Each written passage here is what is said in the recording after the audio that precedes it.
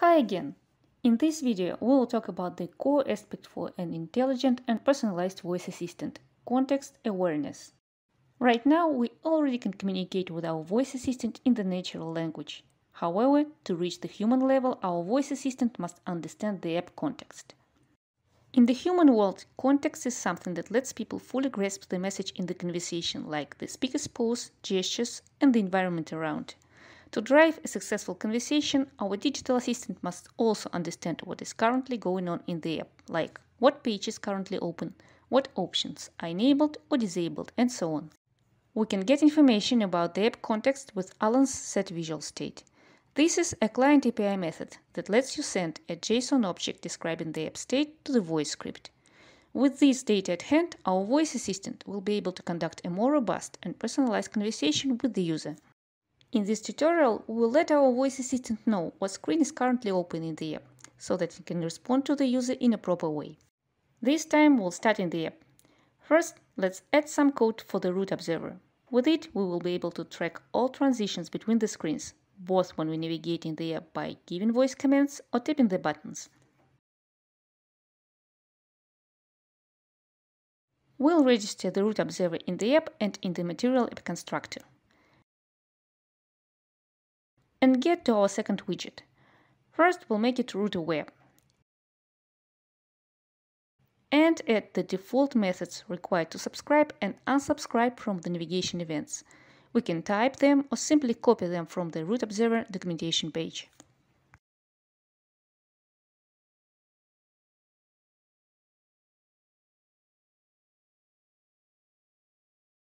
The basic logic is nearly set up. We need to add two more methods. DidPush to learn when the user switches to the second screen and the route is pushed to the stack, and DidPop to learn when we get back and the route is removed from the stack. Now let's define the setVisuals function with our setVisualState method. With it, we can pass any data that needs to be sent to the voice script. In our case, we'll send the information about the screen that is currently open in the app. And we'll call this function from our DidPush and DidPop methods and pass the necessary screen name to it. We'll pass the first value when the first screen is open and second for the second one. We also need to add this function to the first widget and call it at the initialization stage when the widget is inserted into the widget tree. Here, with our setVisualState method, we'll pass the first value. The information about the current screen is now saved to Alan's visual object. Let's see how we can use it in our dialog. First, we'll add a new intent to get different responses depending on the screen open. We will check what is available in the pVisualScreen variable and play a response applicable to the first or second visual state.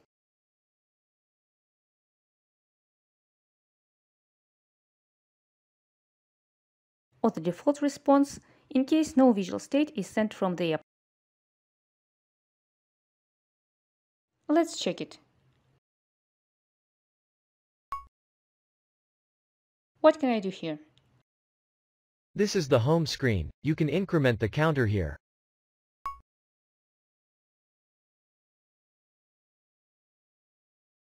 What can I do here? This is the product details screen. You can get all the info here. The visual state can also work as a filter in the dialog, meaning we can add voice commands that should function on specific screens only. Let's update our navigation commands to make sure they work on the home and the product details pages, respectively. Here we'll use the visual state as a filter that will come first in our intents.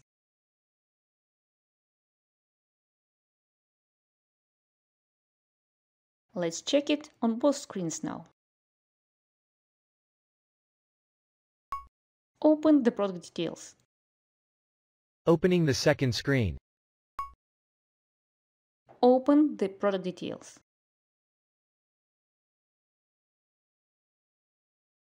I can't do this. Go back. Opening the home screen. Go back. Sorry, it's beyond my abilities right now. With the context-aware voice assistant, your app will provide advanced and personalized user experience. Learn more at alan.app.